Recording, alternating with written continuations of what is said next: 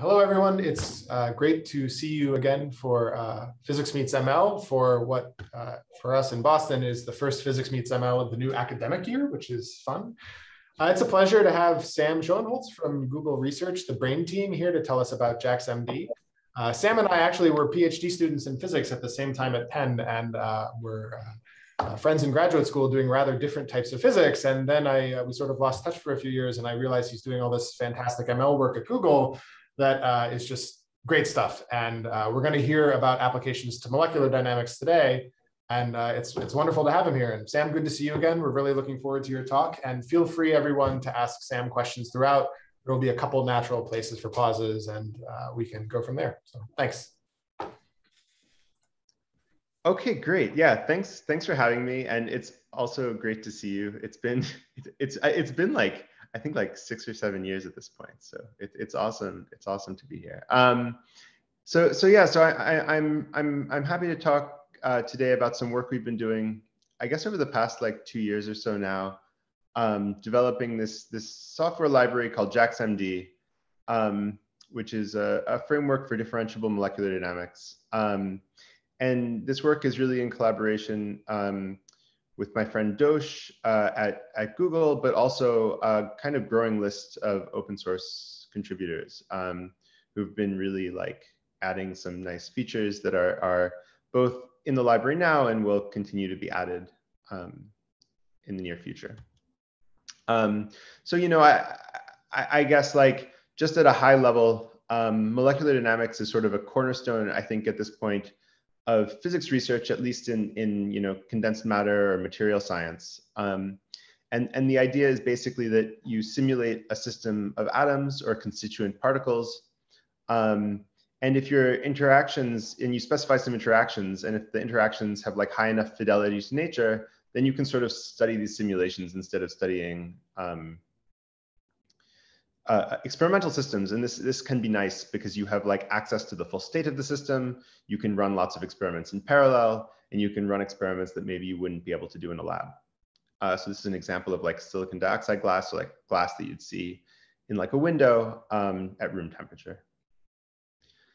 When we think about sort of traditional molecular dynamics libraries, and I, you know, part of this project is like looking at molecular dynamics, but another part of it is that like that is a style of simulation that I'm familiar with. So I think some of these takeaways probably hold for a lot of different kinds of physical simulations. But anyway, you traditionally have like a very fast backend that's written in either C and or CUDA if you want to run on GPU. And this is great because the code is really, really fast. And I think that one thing about traditional MD libraries is that they are very performant, and the people who wrote them are like really good at writing performant code. But this leads to like significant code duplication because you need to have like multiple code paths between the C part of the library and the CUDA part of the library. And you as a user don't really interact with this like low-level code. What you do is you write simulations in some front-end language. So this can be Python, or it can be like LAMP script if you're using this MD package called LAMPS. And this is, you know, it has an advantage. This is advantageous because you don't have to like deal with this like low-level code, but it you know has some negatives too, because it's pretty easy to fall off usability cliffs. So like if I want to do something that's a little bit outside of the way, you know, outside of the intended use case for the simulation, I really can't do very much about it unless I'm willing to dive into this like low-level code, which again has all this code duplication between C and CUDA. And so, you know, this is especially bad because, or can be especially problematic because, you know, one of the ways that you get really fast code is by handing off large chunks of the simulation to the C library. So you're not going back and forth to Python. You're really being like, I want to run my simulation for like 1,000 steps or 10,000 steps. And then you get back a state when you're done. Finally, all the derivatives are handwritten. And you know, I just think this is like laborious and error prone at this point. And I think together this means that like if I'm a graduate student or a researcher, and I sort of want to try out a kind of new idea that's a little bit off the beaten path, it can take months. And I think that this is like an especially bad fit for the intersection of machine learning and physics. Because we have like these complicated derivatives. Oftentimes our simulations are pretty unique and different. And so there have been a lot of like kind of heroic attempts to implement or to integrate machine learning models with existing libraries. And I think, you know, they've been successful to some degree, but I think it's interesting to consider what else we could do. So what we wanted to do here was take inspiration from machine learning, and in particular, kind of like two different branches of machine learning, or two different things, drivers of machine learning that I think have really, really like allowed ML to flourish and have been responsible for a lot of the great progress we've seen over the last couple of years, or a decade or two. And I guess the two that I have in mind are automatic differentiation and just-in-time compilation. So to that end, we tried writing this MD library, kind of like taking those two things as given, and we had sort of some high-level features in mind that we've sort of like tried to hit. First, we wanted it to be easy to express complicated simulations that were like kind of unique. And so this means that, you know, some implications of this is that simulation code is written in the same language as experiments, so everything's in Python. And we also tried to write it sort of like in a functional, more like data-driven approach, where like you have these components that are sort of like loosely connected primitives that you can compose to build simulations. So if I want to build a simulation, I don't have to start from scratch. We give you sort of like useful building blocks that you can use to assemble things. We wanted it to be fast enough to do high quality research. So I think it won't be as fast as the bespoke libraries, but we sort of do two things here. One is that we use this great new technology by Google called XLA to just-in-time compile our simulations to whatever backend you want. So it can be like CPU, GPU, or TPU. And we have also implemented a bunch of, or several classical, what are called spatial partitioning strategies, because you normally have like, when I have a system of atoms, each atom doesn't need to talk to or look at the position of every other atom. It usually just needs to look in a local neighborhood. And this lets you get away with order n rather than order n squared scaling. And finally, we wanted machine learning to be a first-class citizen. And this sort of means two things. First, it means that any function can be a neural network. So if I want an energy to be approximated by a neural network, that's fine. But also, we want like whole simulations to be end-to-end differentiable. And I think this like opens the door to some interesting meta learning or meta optimization approaches that can be applied now to physical systems. So for example, if I wanted to optimize like the temperature trajectory or cooling schedule for a material to like minimize the number of defects, that should be something that you can do in a differentiable way. So as I said, I think there are some limitations of the approach that we've taken. It's slower than specialized software, and performance is inconsistent across backends. Usually if you're on GPU, you get something like a 2.5x slowdown compared to like kind of the custom solutions. And we're missing some simulation environments. In particular, we're currently lacking long-range interactions and internal degrees of freedom. I would also add to this list, I guess, that, you know, one of the things we've observed is that there is some friction from the functional approach. I think it has a lot of advantages, but I think there are some aspects of the design that like don't quite mesh and create some tension. And so thinking about nice ways of handling those is kind of an ongoing area of work. So, you know, the JAX and JAX-MD, you may have heard of. It's a new machine learning library, or I guess I just think of it as like a numerical computing library with automatic differentiation support. If you've heard of AutoGrad out of Harvard, it's the spiritual successor to AutoGrad.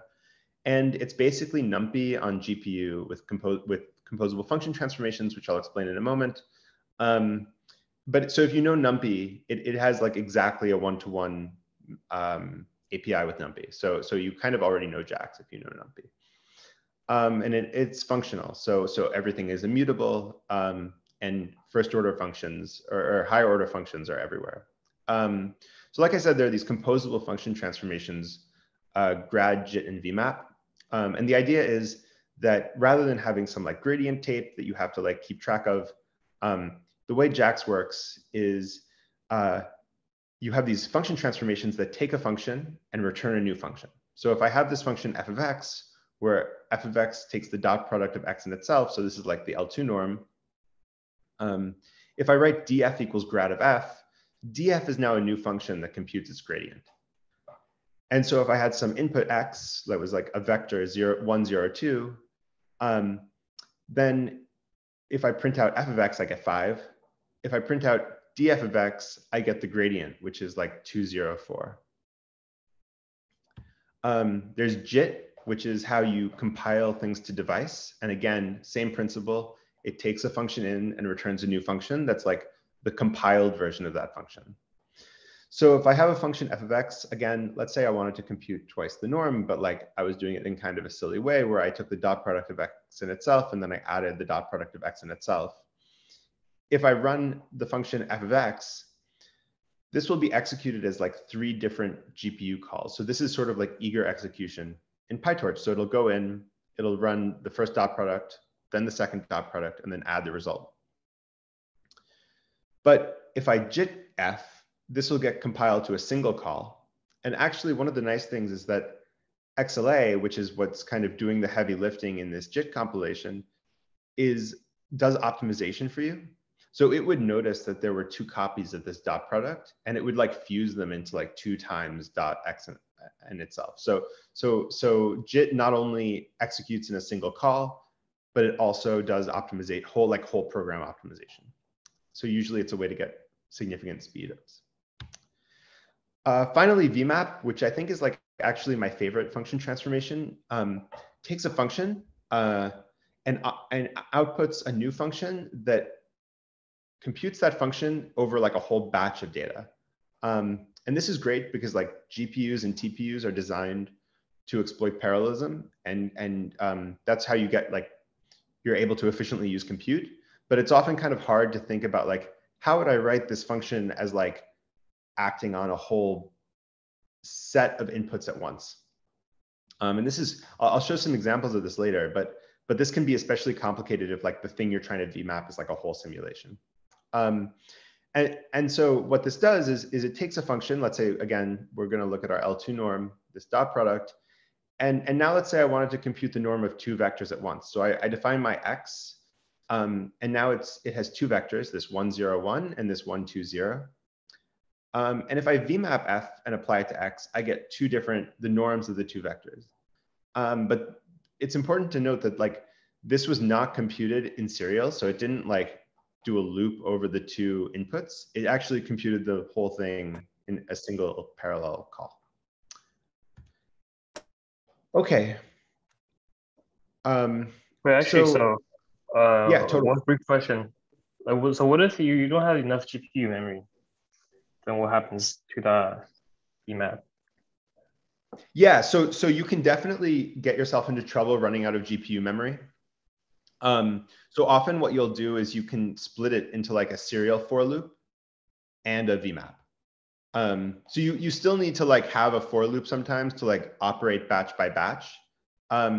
It's just that what VMAP lets you do is it lets you write code that's not batched and then do the batching automatically, which can be a lot simpler. But yeah, you can still totally run out of memory. I actually think there's a function that they're working on, although I haven't looked into it too closely, called XMAP. And I think XMAP lets you do like a partitioning where you do like part of it in serial and part of it in parallel. But yeah, that's a good question. Cool, thanks. No problem. Yeah, so I want to just very briefly go over like the overall design of JAX-MD before diving in. Like I said, we tried to make it very modular and have these like kind of components that are loosely connected but can be composed. And one of the things that we like about this approach is that this means that like if you're doing something that's not exactly an MD simulation, but you still want to use some of the tools, it's very easy to do so. So like, for example, if you want to operate on like a point cloud data set, some of these tools might still be useful, even if you're not doing like molecular dynamics. So anyway, at the start of every simulation is a notion of space. So this is like, what space are my points living in? And this will usually be like Euclidean space. It might be like periodic boundary conditions, which like associates the 2 edges, or the edges of the space. And so that would be like equivalent to like a torus. But so basically spaces give you 2 things. They give you a notion of distance or a displacement. So you can compute displacement between points. and it gives you a way of moving points on the space, so transporting points. We then, like I said, have these spatial partitioning algorithms that like take points in space and partition them into local neighborhoods. We have some vectorization utilities that like take functions that act on one instance of a thing and promote them to one that acts on like a whole system of points or a whole system. And these are usually like wrappers around VMAP. And then we have a bunch of neural network primitives that you can use in your simulations. On top of like all of this are a bunch of different energy functions that we've included a bunch of common energy functions, some neural network energy functions, and these basically compute like the potential energy of the system. And then using those energy functions, you can define optimizers to like find ground states or inherent structures. You can have simulations to simulate the system in various ensembles. So you can do like simulations at constant temperature, or you can do simulations at constant energy. So we have a number of different common simulation environments. And then finally, we have some tools to do analysis. Okay, so with that, I'd really like to actually spend most of the talk time going through a demo. I kind of think it's the best way to show some of this stuff. So this is where I don't know if, let me know if the video stops sharing, because sometimes it does at this point. But okay, so I'm gonna go through this demo. Yep. Yeah, I don't see it anymore. I see a black screen. Okay, great, thank you. I just think I need to stop sharing and then start sharing again. I don't know why it does this, but it's okay. All right, is that better? Yeah, I can see it. Okay, great. So yeah, so I'm going to go through a demo showing a bunch of different features. This whole thing is online. So if you go into JAX-MD and then go to notebooks and then go to talk demo, it's all there. So don't worry about like following everything. This is just supposed to give like an overview, and feel free to like go through it if you're interested at your own pace. Okay, so what we're going to do is we're going to try to simulate a system. And this system is going to be composed of these things called soft spheres. And what that means is that when the two, it's going to be composed of these like spheres. And when they overlap, they're going to repel each other softly. And when they don't overlap, they won't interact at all. And the way we're going to model that is by this interaction energy, where if two particles are overlapping, so if the distance between them is less than 1, the energy grows as 1 minus r cubed. So it's going to grow kind of like smoothly from 0. So if r is 1, this is 0. And if r is 0, this is 1/3. So it goes from like 0 up to 1/3. And if we wanted to define this in code, we would write soft sphere, and it would be a function of distance. And we'd say where r is less than 1, 1/3 r 1 minus r cubed, otherwise 0. So it looks a lot like the math, and we can print out the value at some point. And if we want, we can plot it at a bunch of different points. So here, this Lin space just produces a bunch of points between 0 and 2. We can see that the potential goes to 0 at 1. Okay. We can also, though, we have automatic differentiation, so we can compute the gradient. And so we can just use this grad to get du dr, which is going to be the gradient of soft sphere, and we can give it some distance. Now, let's say we have this set of r's, which is like the set of all of the points. And let's say I wanted to compute the gradient at all the different points simultaneously. Yeah. So if I want to compute the distance at all the gradient or the derivative at all the different points simultaneously, it'll give an error. It'll say the gradient is only defined for scalar output functions. And this is because in JAX, the gradient is only defined for functions that are from whatever space, so r to the n to r. But this implicitly, when we give it a vector instead of a scalar, is a function from Rn to Rn. So if we want to compute the derivative over many radii, we have to vectorize the function. So we have to use VMAP to say, we're going to be computing this over many values simultaneously. And now we can compute the derivative at all the different points at once. So this is like an example of using VMAP that I think is already kind of interesting, because we're VMapping code that we didn't write. We're like VMapping code that was generated by the gradient function. So this lets us compute the derivative at all of these points simultaneously. And if you're used to machine learning examples, I think one pain point that comes up a lot is like per example gradients. And so this is an example of us doing per example gradients using VMAP. Okay, so we have this energy function. We've looked at its derivative. So now let's actually like create a system of particles. And so what we're going to do is we're going to define some globals that are going to define our simulation. So we have some particle count, which is going to be 128. And we have some spatial dimension, which is 2. And then we're just going to compute. This is like a little utility function so that we can create a system at a density instead of giving a size. So this is just going to tell us how big our system is. And then we're going to randomly generate positions uniformly inside that box size. And then we can draw the system. So this is what our initial configuration looks like. And so now, we might want to, so we have this like collection of particles, and they're living in this space between 0 and box size.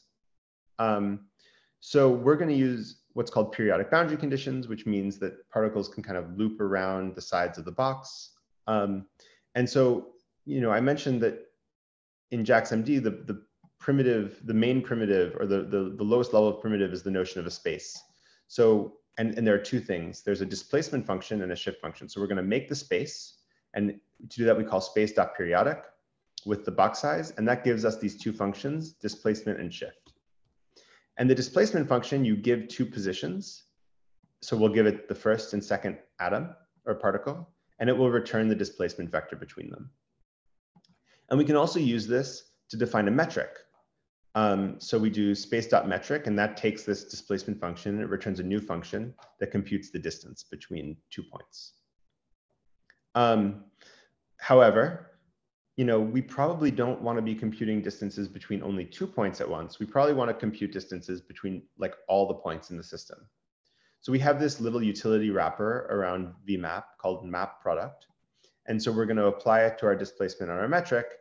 And now we can give the metric a set of 3 points, and it will compute the distances between all pairs. So here the distance on the diagonal is 0, because the distance between every atom in itself or particle in itself is 0. And the off diagonals get the distance between those pairs. So, are you on the torus right now, or? Yeah, this is periodic. So the exactly. Displacement and the metric are both accounting for the torus topology. Exactly. Cool. Nice. And if you wanted to not account for the torus, you could use space.free. But one thing I'll emphasize, and I think it's something that I like about this whole approach, is that if I, for example, wanted to do a simulation on like the surface of a sphere, for example, if I can write down the metric, then and a function that does transport, then all the other stuff in the pipeline of simulation will like just work.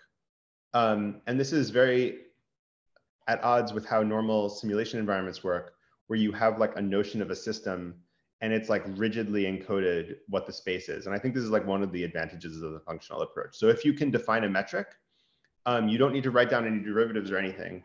You'll be able to do simulations on that manifold. But yeah, great question. Okay, so now let's say we want, we had this energy function, our soft sphere function, and we wanted to calculate, the energy. We were calculating the energy at like one distance, but now we want to calculate the energy of the whole system. And so what we're going to do is we're going to write down dr. We're going to have a function energy that's going to take an r, which is the position of all the atoms. We're going to compute all the distances, and then we're going to take the sum of all the pairwise terms. So every pair of distances will get one contribution to the energy. And so we can compute the energy of the system, and we can compute the gradient of the energy. And so this is giving us some energy, and this is giving us the direction that all the particles would move to lower their energy. Yeah, if there are any questions here, I think this is like a very reasonable place to take a few. If not, that's totally fine, and I can just keep going. But I'll wait and take one sip of coffee. All right. So now what we want to do is we want to take this random configuration of points, and we want to find a minimum energy configuration. So we want to minimize the energy. And all the simulation environments in JAX-MD work in exactly the same way. So what you do is you have some simulation environment. So here we're going to do what's called fire descent, which is just some minimization algorithm. And we give it the energy that it needs to minimize. And we give it the shift because it needs to know how to transport points. So it needs to know the energy, and it needs to know how to transport points to minimize the energy. And it returns two things. It returns an initialization function, which initializes the state of the system. And it returns an apply function, which takes a single step of dynamics. So if we wanted to run this simulation, we would write state equals initfun of R. So this is initializing the state. And then what we're going to do is while the max force, so state has this thing called force. So we're going to say, while the maximum force is more than 10 to the minus 3, update the state. And while we're doing it, we're just going to keep track of the positions after every step.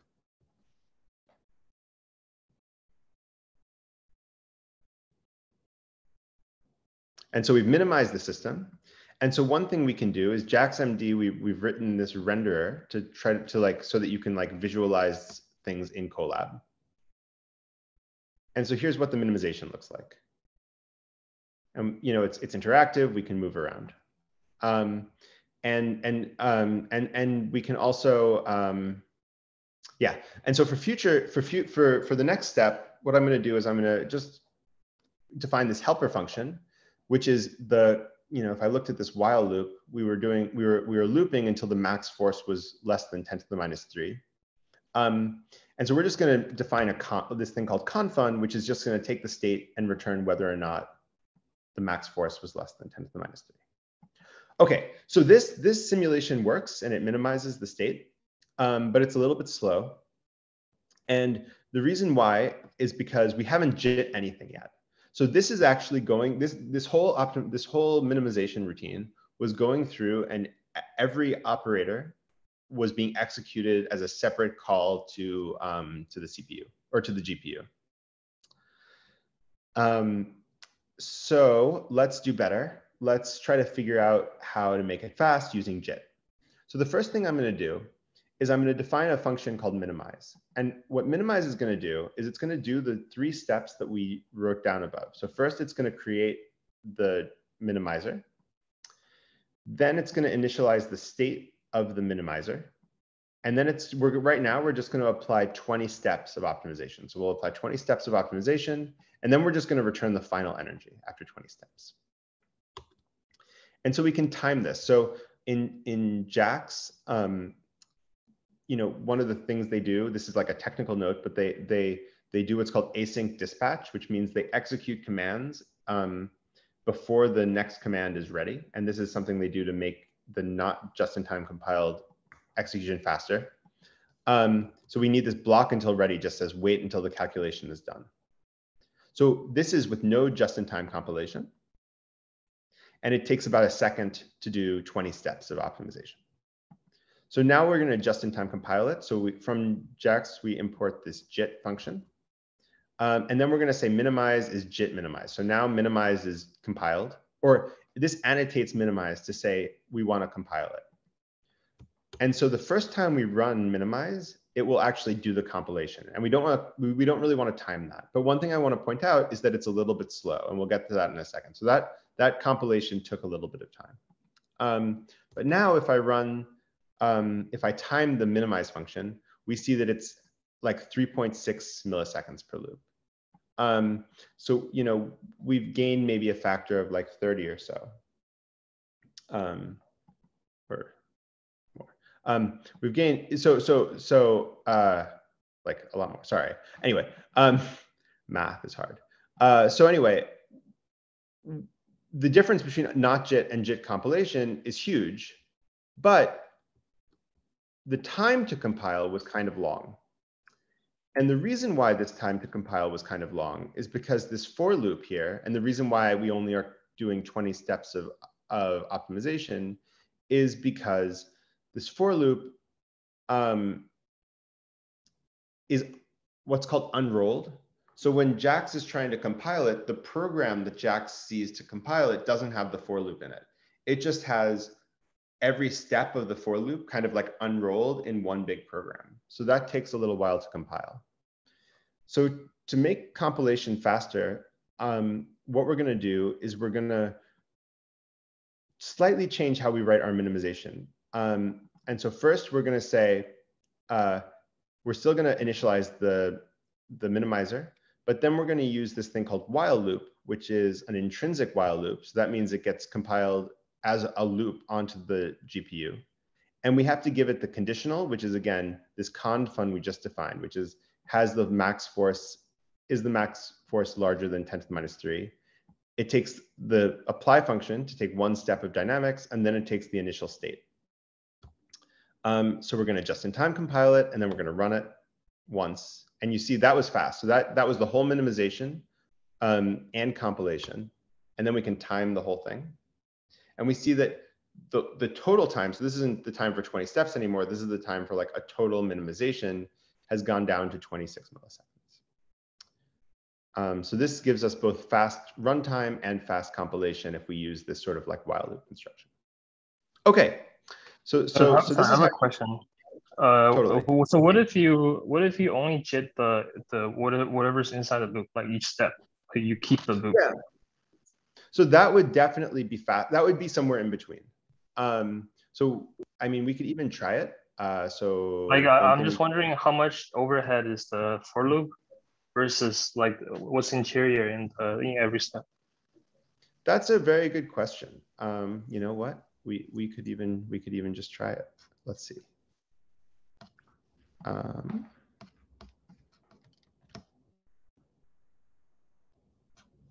So if we wanted to do that, we could just say,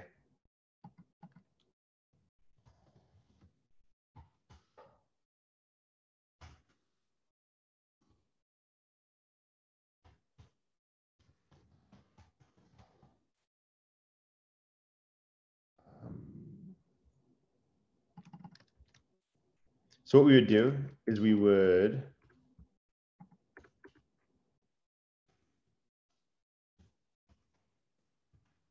actually, I don't want to do it this way because we don't want to time the JIT cost of the apply function. So I'm just going to say apply fun equals JIT apply fun, and let's take a look. So this is compiling the apply function, but not the loop.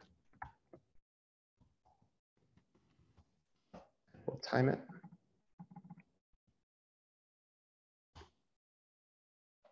And we'll probably have to wait for, so this was 218 milliseconds.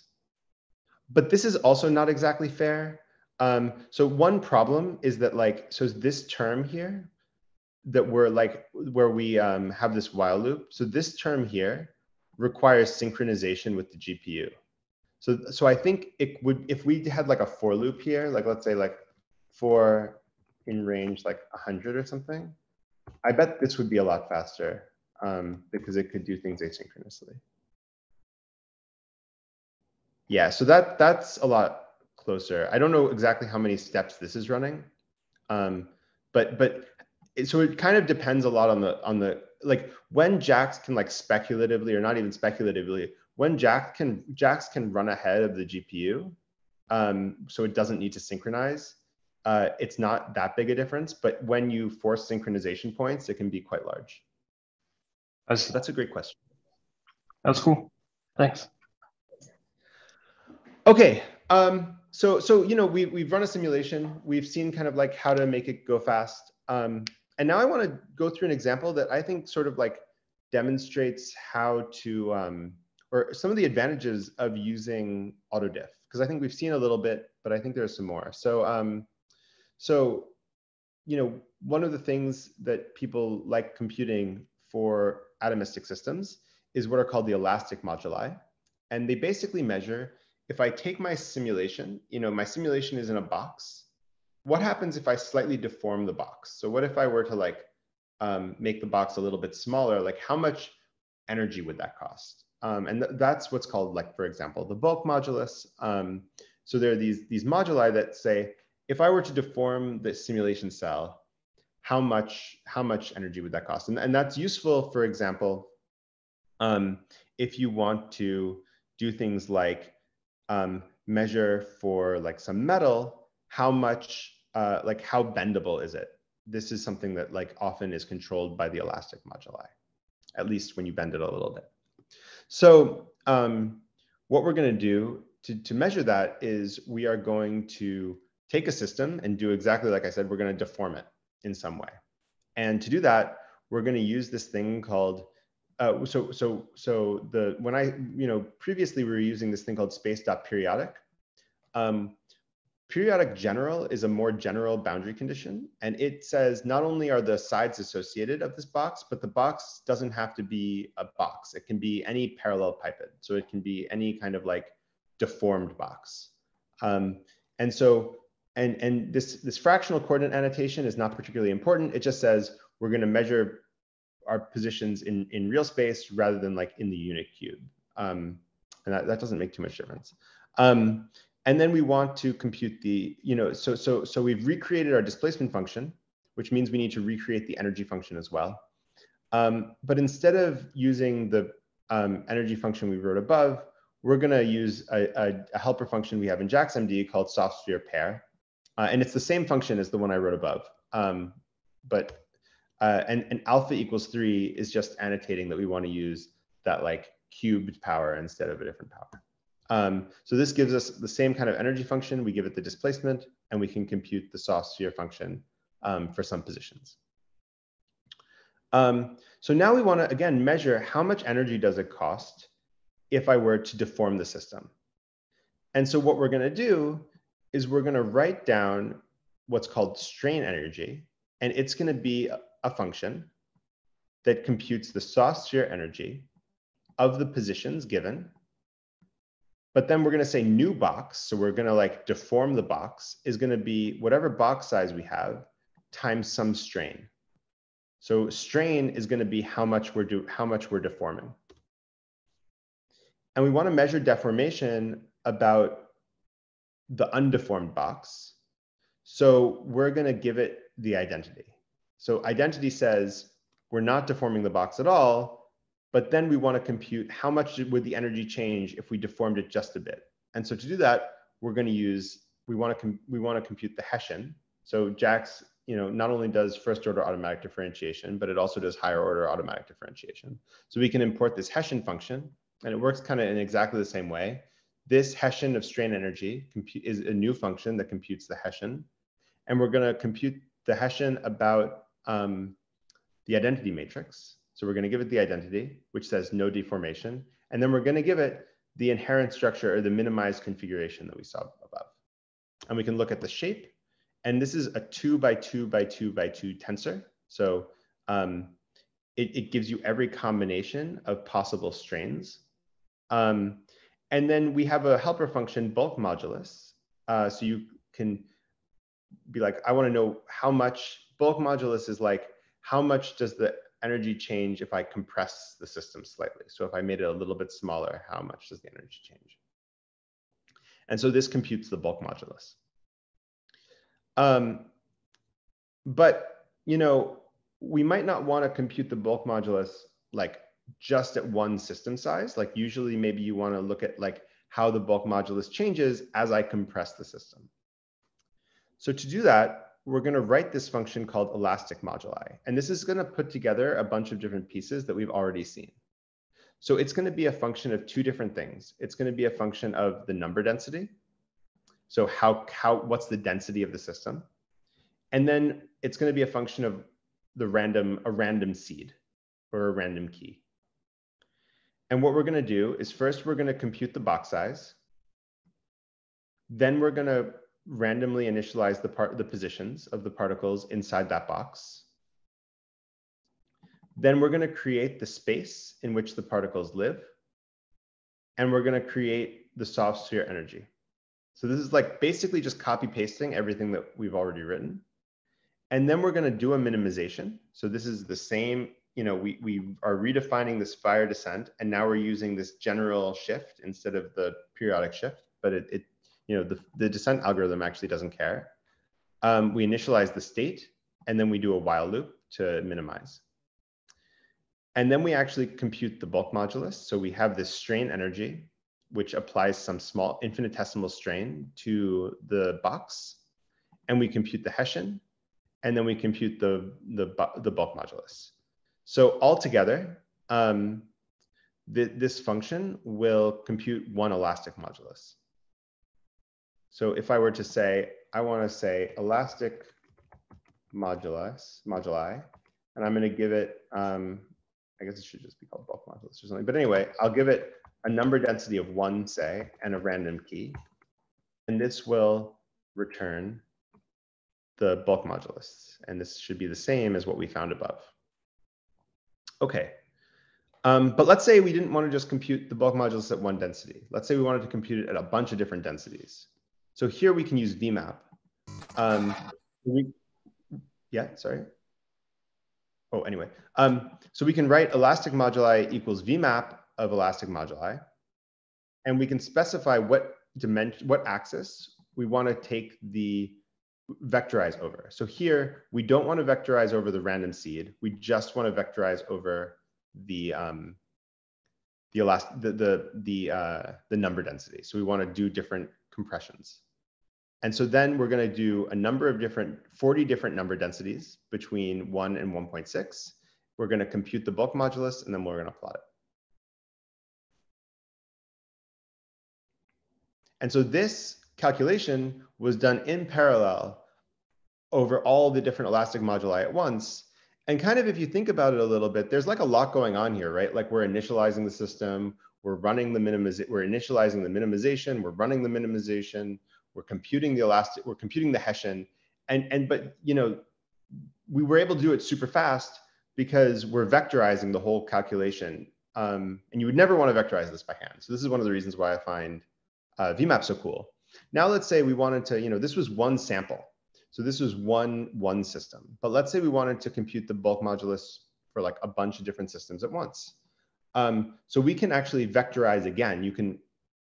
One of the nice things about having everything be functional is I can, elastic moduli is still a function. It was a function before the VMAP, it's a function after the VMAP, so I can apply VMAP again. And so here, instead of vectorizing over the number densities, I'm going to vectorize over the random keys. And then we're going to run it again. And then we're going to loop over the different members of the ensemble and plot the different bulk moduli.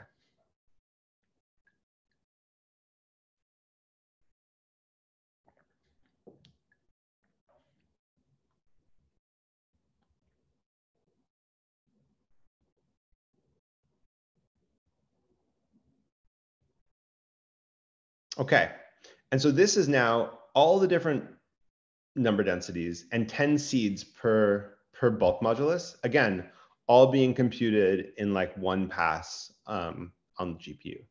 So there are lots of different ways that you can saturate GPU performance. You can make a really large system, or you can do ensembling. And I think JAX makes it just like super trivial to aggregate statistics. Okay, so like I said, there are kind of two ways to saturate GPU memory.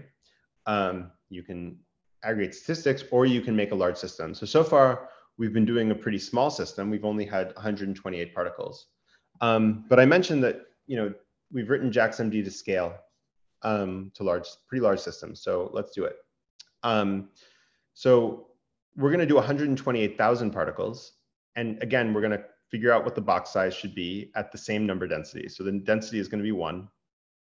We're going to randomly initialize the points. And then we're going to create the space, so the periodic boundary conditions.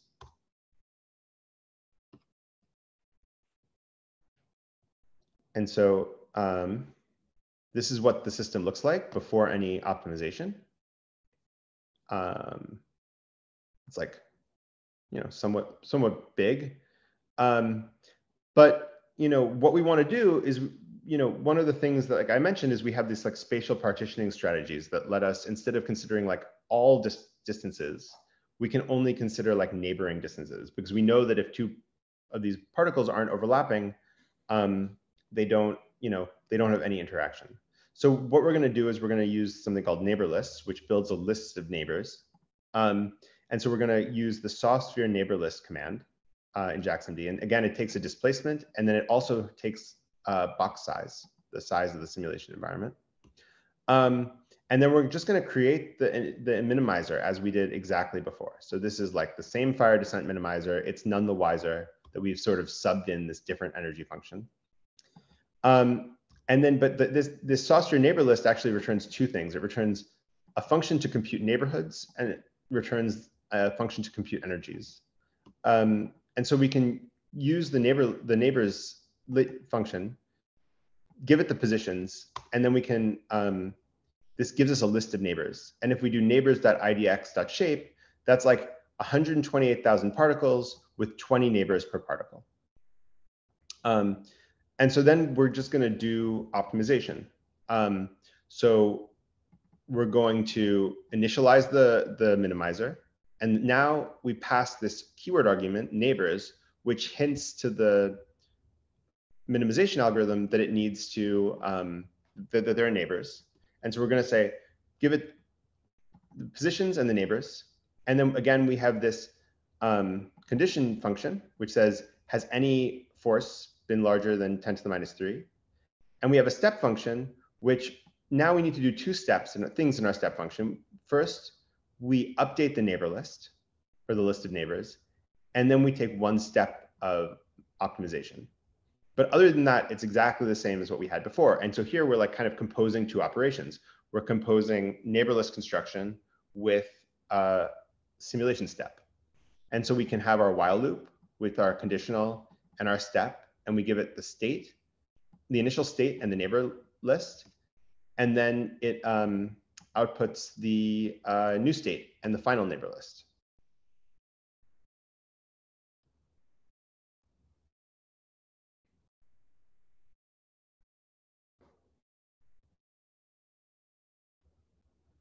And so we see that like we've minimized the system. It's all like minimized. And so yeah, so you can scale with this. And one of the things to note that I just want to point out is that here we write neighbors equals neighbor fun of state.position and neighbors. And that one of the things about XLA is that like inside a just-in-time compiled function, all the shapes need to be like statically known. And this lets it do efficient memory layout. And so here, we're not allowed to change the max number of neighbors.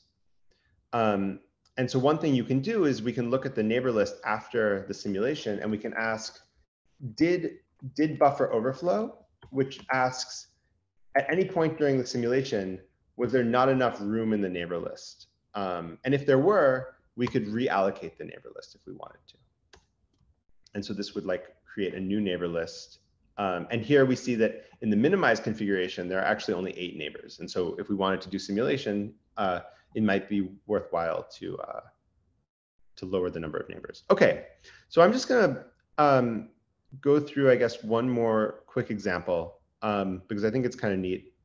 Hopefully in like 4 minutes, and then maybe just take some questions. So as I said, we wanted machine learning to sort of like be a first-class citizen, and this means using neural networks anywhere. And so I preloaded some data from something called density functional theory, which is a quantum mechanical solver And so this is a 64 atom silicon system that was computed using DFT. And so we have some positions, we have some energies, and we have some forces. And we can look at like the mean and the standard deviation of and the histogram of the energies. And I know for a fact that this system was created with a box size of 10.862, so we can create our periodic boundary conditions. But now we're going to use a graph network as an energy function. So we're going to say like from JAX MD import graph network, and then neural network potentials, unlike other potentials, again return kind of two functions. They return an initialization function which initializes the parameters of the model, and then the energy function which actually does the computation. So here we would give the parameters, we would initialize the parameters, and then compute the energy. And if we wanted to, we could compute the energy over like, we have these test positions. We could compute the energy over like all the test positions with VMAP. So let's vectorize the energy function, not over the parameters, only over the positions, and compute the energies over the whole thing. And so this is a randomly initialized graph network. And I think one of the things that's kind of funny actually is that like, what we're plotting here is we're plotting on the x-axis, the ground truth energies, and on the y-axis we're plotting the predicted energies from the random graph network. And I think it's kind of funny that there's actually a pretty strong negative correlation. So there's some inductive bias that graph networks have that's like well suited for these problems, which is funny. So anyway, if we wanted to train this model, we could write a little training loop. And I don't want to go into this in too much detail because I'm kind of running out of time. But there's a function that is basically the L2 loss on the energy, and then a function that's like the L2 loss on the forces. So the forces we write as the gradient of the energy over the positions. So this argnums equals 1 says we're taking the gradient with respect to the positions. And then our total loss is going to be the sum of the energy contribution and the force contribution. And then we're going to optimize. So we're going to use this library called Optax, which is in the JAX ecosystem. And it uses, again, very similar API to our simulations. So we're going to use an atom optimizer with global gradient norm clipping. We're going to initialize the optimizer. And then we are going to have an update function, which takes a single step of gradient descent. And so we can run a couple steps.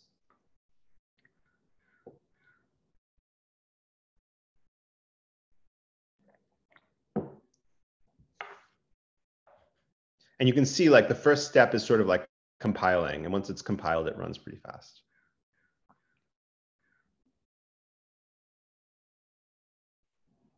And so we can see that like now the predicted energies are a lot better than they were before, or at least they're going in the right direction.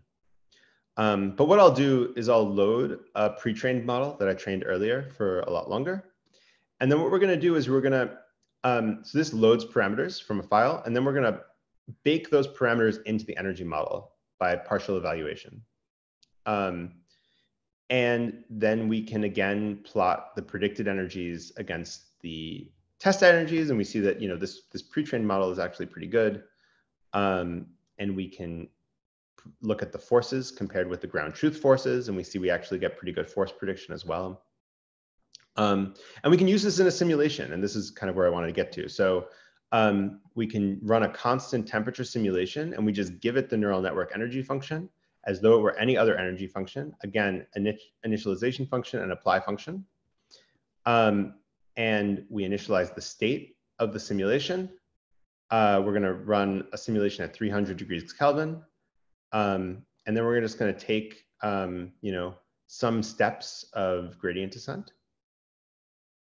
And we see again, it like took a few seconds to initialize or to JIT, but now we're running.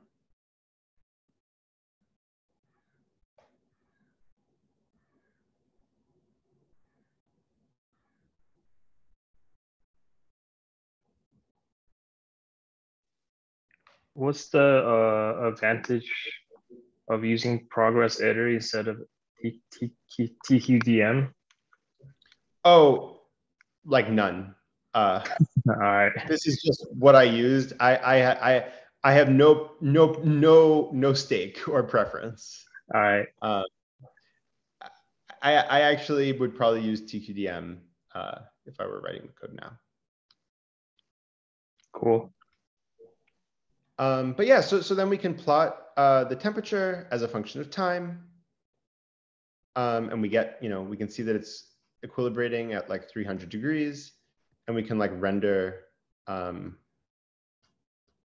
simulation. So this is like this neural network potential trained on DFT data running without having to modify any code, which is the goal. Okay, great. So there were maybe a few more things, but I want to, in the interest of time, kind of just like very, very briefly in like the last minute or two, highlight. This is supposed to skip. Anyway, I want to highlight two examples that have been used in research, which I kind of liked. One was this paper by Carl Goodrich and Alec King, and they differentiated through whole simulation trajectories to do optimization of yields in like dynamics. So for example, if you have a cluster of 6 particles, those particles will naturally form polytetrahedra if they all have symmetric interactions. And what they wanted to do was they wanted to use gradient descent and tune the interactions, among other things, so to favor the octahedron instead. And so like as they ran, so on the right hand side you see a plot of like the interactions between all the different particles.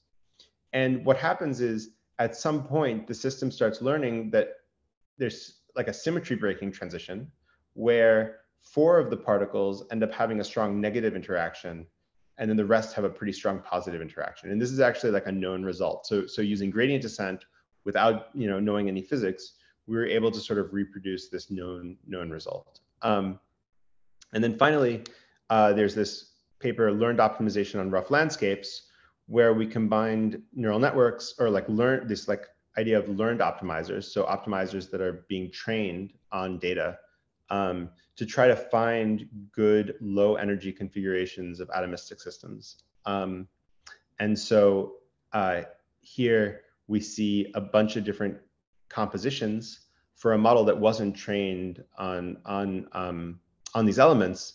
And we see the ESMC lines, so the blue and the orange line, are different learned optimizers. And this is like the minimum energy configuration that they were able to find. And then purple and brown. Purple is like if you use the same number of steps for what's called basin hopping, which is like the best or a very good way of finding low energy configurations. And then brown is if you're able to use 10 times the number of steps as the learned optimizer. And so what we see is that like the learned optimizers are able to get maybe like a 10x step advantage in terms of finding low energy configurations for these systems. But anyway, thanks. It's been a pleasure. And I'm happy to take any questions. Sam, thanks for the wonderful talk. That was great. This is an awesome graphic here, by the way, at the end. I've seen this somewhere else, and just very fun. Did you make that, or did someone else?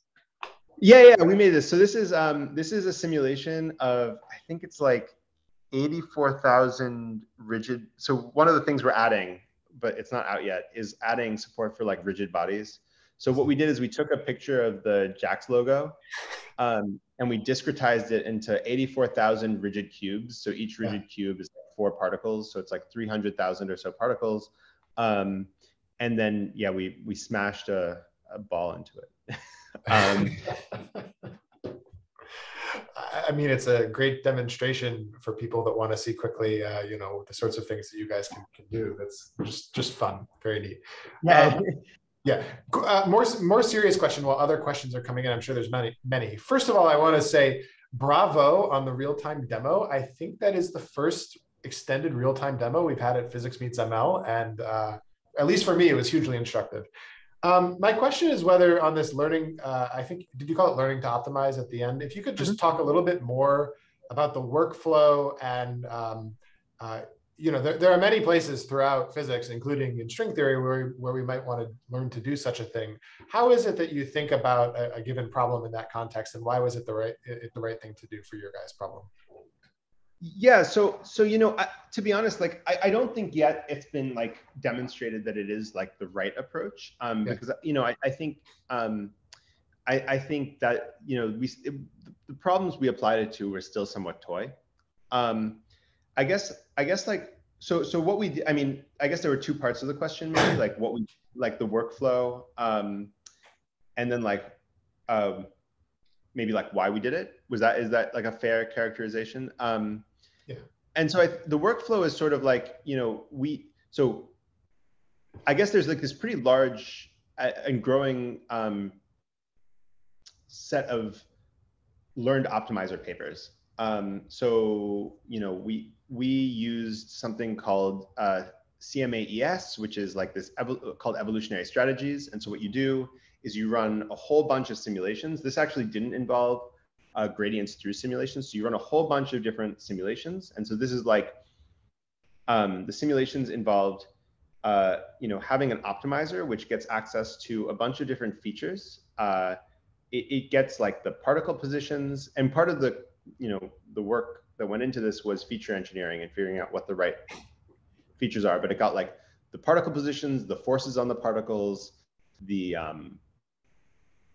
time step, the energy, among others, and then it predicts like a new output position. And you run a lot of these different forward simulations, varying the parameters in a ball. So you like, for each simulation, you randomly initialize the parameters about a fixed parameter. And this gives you sort of like an estimate of the gradient. And then you take a step. And one of the reasons why we were curious to see whether this approach worked for these systems was that, like I said, learned optimizers have been getting big in machine learning, but most machine learning problems, aren't very non-convex.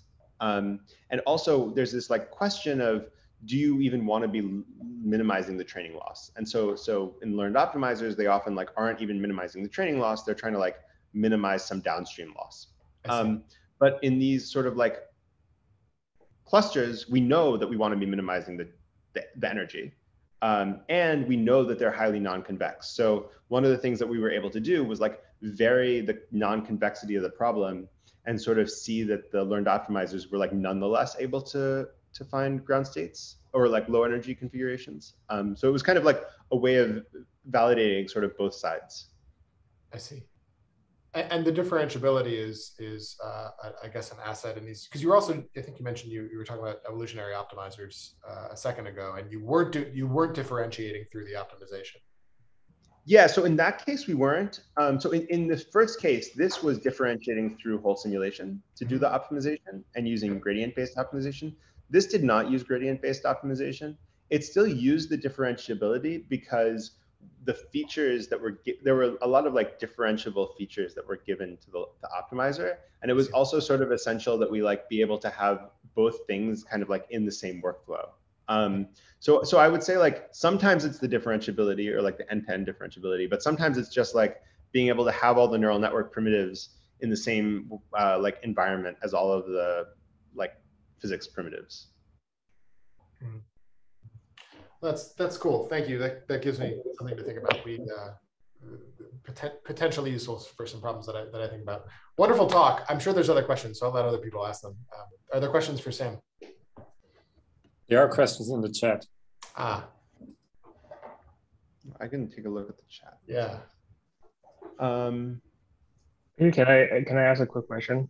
Yeah. Hey, how's it going? Yo, it's also been like 6 years since we last saw each other. Oh, I know. We actually are like we meet on regularly. So based on what you show, it seems like it's also possible to like, suppose you want to tune hyperparameters on like a small neural network or something. You could actually tune like 4 networks at the same time by jitting the whole thing. Oh, right? Totally. Yeah, absolutely. I actually think like, I think that's like a super awesome use case for like, so like, I guess maybe what you're asking is like, you know, a really nice workflow, right, would be like VMAP the training loop over hyperparameters, and do or overseed if you wanted to get better statistics. So and especially if you were, you know, doing something like taking small networks that you wanted to eventually scale up using, say, some parameterization. Yeah, I think that would be a very good workflow. Yes. Right, like, and that would improve the GPU utilization a lot, presumably. Yeah. Yeah. Yeah, so I mean, I don't know. Maybe I don't know if it's worth doing. I can bring up a plot at least for the physical systems, but basically what we see is that if you have a relatively small system, let's say I have like 32 or 64 atoms, and it depends on the size, it depends on the GPU's type of GPU, but we basically see perfect scaling with number of members of the ensemble up to a point where you saturate, and then it flattens out. nice. So yeah, I think you can get virtually perfect scaling. Nice. And by the way, one other thing just to point out is that, you know, in these systems, I mean, JAX also has like other primitives. So they have like this PMAP, which is like parallelization over devices. And when you parallelize over devices, you know, so if you, let's say you were doing a neural network training, which works nicely on TPU, you could use all 8 cores of the TPU and vectorize over each core of the TPU separately, and just like get tons of statistics. I see. Just very quickly, a slightly different question, but like, is there like a PMAP before like model parallelism? Like, so you have to do like all gather or something. Okay, yeah, that's cool. So there's they do both model and data parallelism. Nice. It's called PJIT is model parallelism, PMAP is data parallelism, and then there's something called XMAP, which does both. Nice. Cool. Sounds nice. Awesome. Okay, so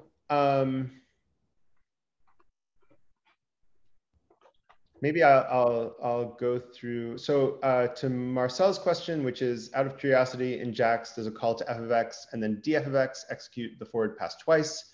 Does this get jitted away if combined? I think if you jit both, like one after the other, so the function that you were jitting was like, you know, compute the energy and then compute the gradient, they would be combined. I think XLA will almost surely always do that optimization. I think one thing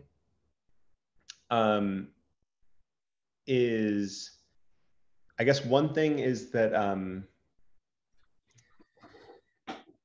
JAX also has a function called value and grad, which does explicitly fuses the two operations.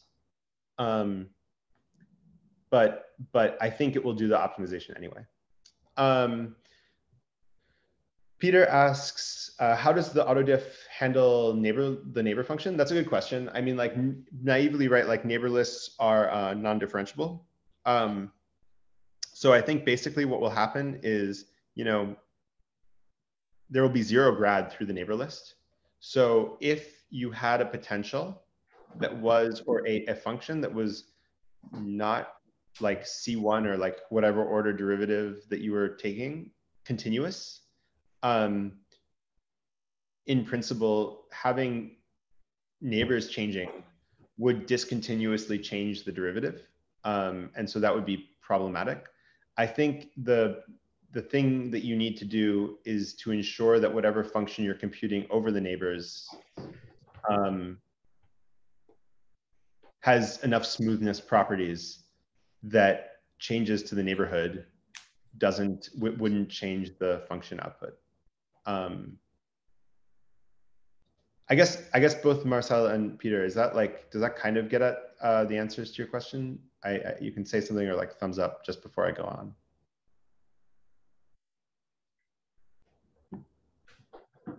I will assume yes, but if not, feel free to clarify. Yeah, I just wanted to, yeah, thanks for the talk. Yeah, I guess I just wanted to understand how is actually JAX handling it underneath? Like how is it being implemented, I guess? Oh, okay. So I guess there's like a question of like, so first of all, the rule of thumb in JAX is that any function you can write in terms of NumPy primitives, you can like take derivatives through. And so the trick when we wrote the neighborless code was just to figure out how to write efficient neighborless code with NumPy primitives. And you know, I can talk a little bit about how we do it, but basically we do like what's called like a locally sensitive hash. So we hash based on the positions, and then we look in adjacent buckets of the hash by position, and look at all pairs in those adjacent buckets that have small distance or distance less than the cutoff. And when you have a less than function, which is obviously not continuous, or is not, it doesn't have a derivative, what will happen is that JAX will just have the derivative through that be 0. So what will happen is, the neighborless function takes positions which are continuous, but outputs a discrete set of labels, which are the IDs of the neighborhoods. And so the derivative through that will just be 0 because the IDs aren't differentiable. So it'll basically treat it as like a 0 grad through the neighborless calculation, and then just calculate the derivative through the energy part of the calculation using fixed neighborhoods, basically. Does that help? Yeah, I think that makes sense. Yeah, I guess it's just interesting. Do you have to do some sort of check to make sure whenever it's doing something like that, that what you get makes sense? Or is it this kind of the standard case that this is the most natural way to handle something like this? Yeah, so I think, like I said, I think the main thing to be aware of is that, like, let's say I'm calculating an energy. You want to make sure that, like, right, like you define a neighborhood, and you want to make sure that that at the cutoff distance, the gradient of the function is 0, so that it smoothly increases. And so then I think there's no problem with the neighborhood changing. Okay, yeah, that makes sense. Yeah. So I think that's like a property of the energy, not a property of the gradient through the neighbor list.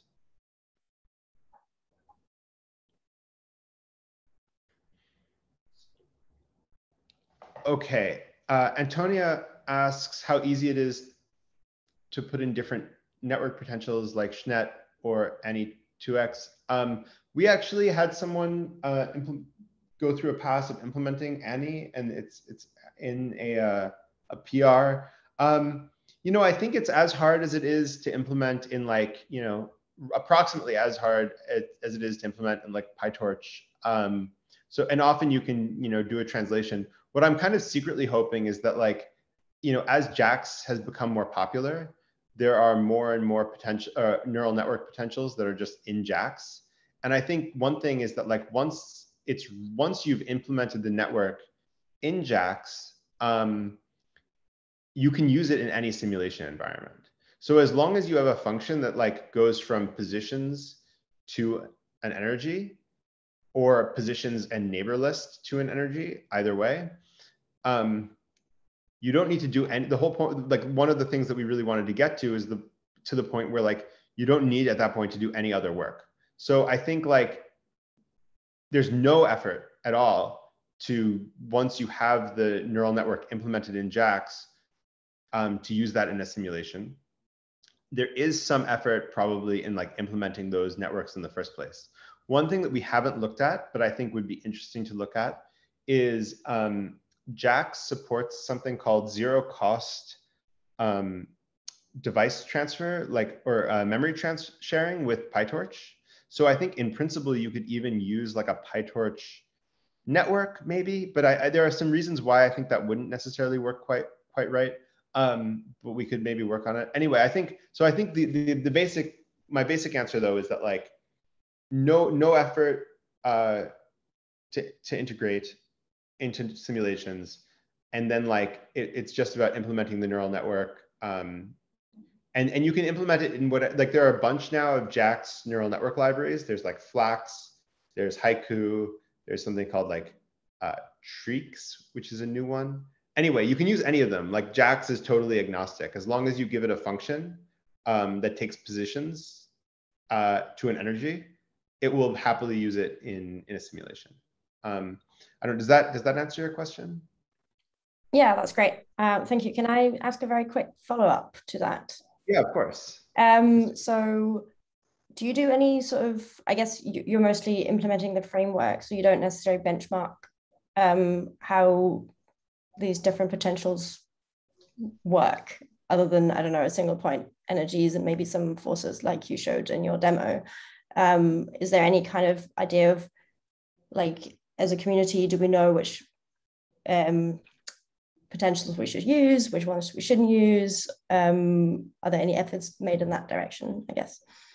Yeah, I mean, I think that's a great question. I mean, to be completely honest, I think that we've actually been hoping as much as possible to like sort of not be in the game of implementing the networks inside JAX-MD, because I think that like it's better, it's kind of a bit better. Like there are a lot of people who are implementing these neural network potentials, and it's a bit better for us to remain sort of agnostic rather than trying to have like a version of each neural network potential in JAX-MD. We'd like to instead be like, make it as easy as possible for any neural network potential written in JAX to be used. Having said that, I mean, I think there are some very nice papers that have gotten into what neural network potentials to use. I mean, I know that's something Marcel, who's in the meeting, has been working on. Another thing that I'd like to just kind of shout out, because I think it's timely, is there's this also this like SciML meeting, and I can try to post a link later, but someone is giving a talk tomorrow there on something called the NEQIP potential, which I haven't used personally, but at least like as an onlooker seems like a very interesting family of models. And so so I think like there are some fundamental questions, like for example, most, you know, I think some questions that I would just say are worth weighing are like, do you need a graph network, or can you get away with kernel methods? And I think that's an interesting question. And then there's another question, which is, how important is symmetry in designing a potential? So for example, the NEQIP potential, and there's one by Max Welling's group called like the SE3 or the E3 equivariant neural network, both work hard to build in the notion of equivariance to all the spatial symmetries. So like to translation, to rotation, and to permutation invariance. And I think there's like a question of like, how important is that in practice? I think it's interesting. It kind of depends who you ask. I feel like this is the kind of thing where like this will end up being sorted out. But I don't know if there's like a prescription that I could give. Cool, well, thank you very much. It was a great talk. Thanks. So then Juan asks, are you planning on implementing techniques for handling long-range interactions, like multi-level summation or particle mesh Ewald sums? And the answer is yes. So we have been like playing around with Ewald and particle mesh Ewald sums. I don't have an ETA for when they would be implemented, but yes, we are working on it. I think we will have them. I don't want to give an ETA, but yes, they are. We will definitely at least have particle mesh Ewald and Ewald sums. Thank you. No problem. Thanks. Great Q&A session. Lots of interested people. Are there any last questions for Sam? Yeah, like kind of a different question. So like we had Jesse talk about ODE sometime back, and he was like saying, he would rather use Julia than JAX and PyTorch in that order. So I don't know if you thought about Julia. I have no skin in that game. I just like hear about Julia all the time. So I just wonder, what is your professional opinion? If you would like to be on the record. I'm happy to be on the record. Unfortunately, I don't think I'm going to give a very satisfying answer. I personally have like played with Julia for like an hour at some point, and I really don't think I've given it enough effort to give an intelligent opinion. Everything that I've heard about it sounds really nice. I think it, I personally am a big fan of statically compiled languages, and I'm a big fan of statically typed languages. So I think there's a lot of stuff to like about Julia.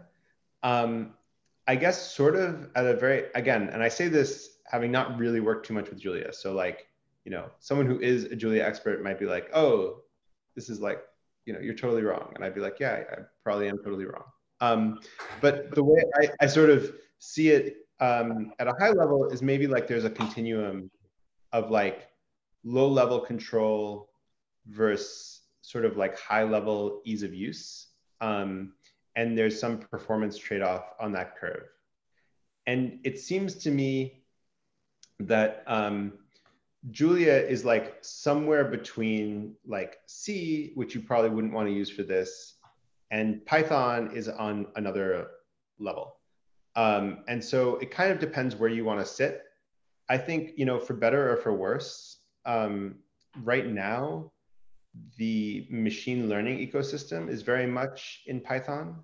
And so I think it's nonetheless useful to have a molecular dynamics library in Python natively. If tides change and machine learning people end up switching to Julia, then, and I think, by the way, I've looked around and I think there seems to be very nice MD libraries already in Julia. So yeah, so I think both are good. I think any kind of like, the more we explore the design space, the better. I think it's strictly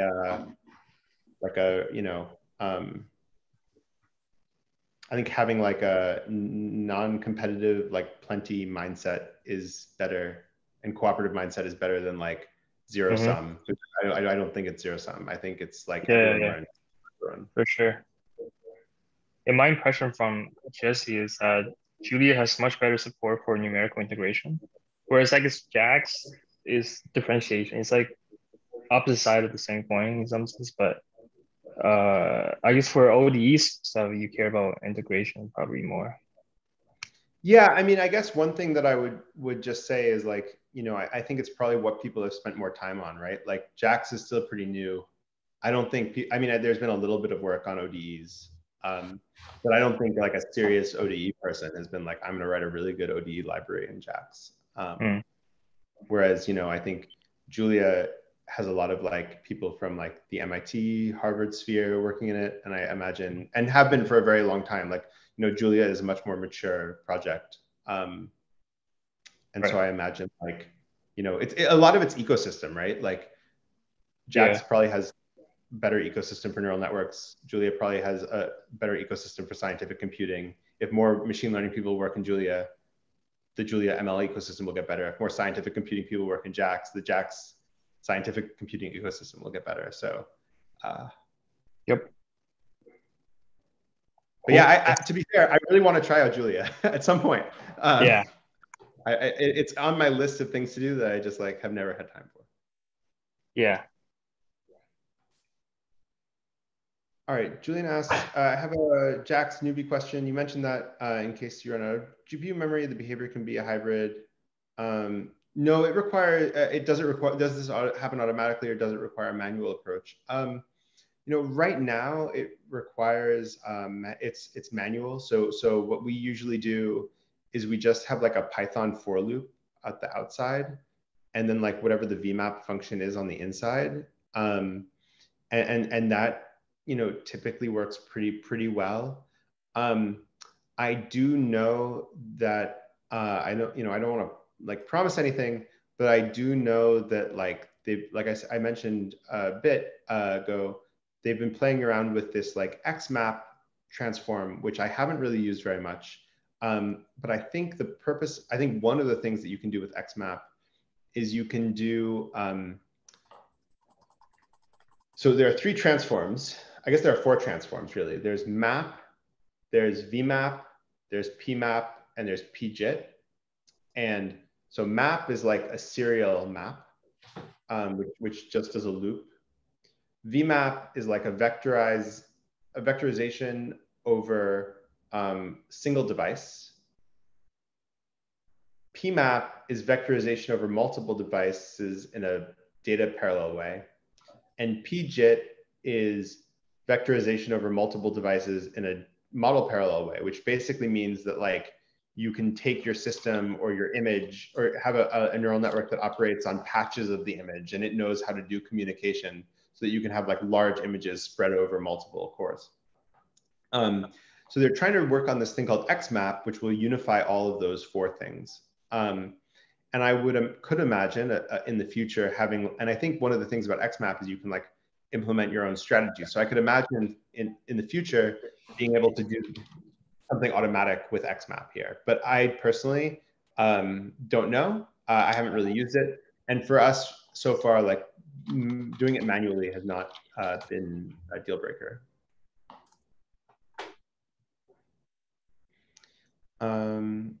Another JAX newbie question. Does JAX support or aim to support solvers for constrained optimization problems?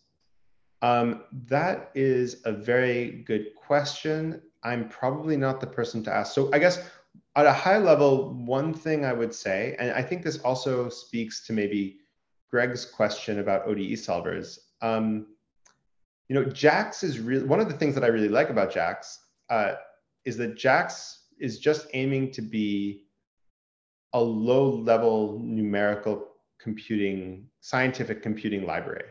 And they don't have very much support for like neural networks natively. They don't have very much support for like ODE solvers natively or et cetera. However, different people are building libraries on top of JAX that do support various things. So one thing I would say is that I don't think JAX aims to support solvers, really, outside of like maybe what's in SciPy. And they do have some root finding. But there are libraries, such as there's this one called JAXOpt recently, which do aim to support better optimization. So I would say like, JAX probably is not the right place to look, but I think there are libraries in the JAX ecosystem that would be like a reasonable place to kind of look for this. So there's like this, I guess, is one place that I would kind of take a look.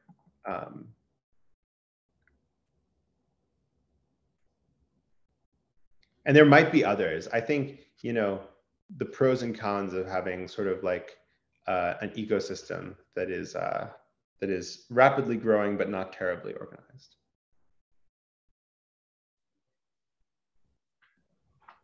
All right. Wow, that was a 30-minute Q&A. That's approaching our Physics Meets ML record, I think. Are there any last questions for Sam? I mean, I'm sure we can keep going for 1 or 2 more, but it's also been half an hour beyond. So. Okay, one more, I guess. Thank you. Okay, just a small follow-up. Does a for loop with a map allow differentiation? Yes. So just to be clear, you can differentiate through loops. You can differentiate through anything, kind of any function. You can differentiate through any function as long as all of the primitive operations are NumPy or are JAX operations. So you can have a map with a for loop in it and differentiate through that just fine. I mean, yeah, totally, absolutely. So I had this function earlier that I showed where we had this like minimize function that like took the initialized the system, or took a set of initial positions and like ran some minimization on it, you could differentiate through that whole minimization algorithm. Totally.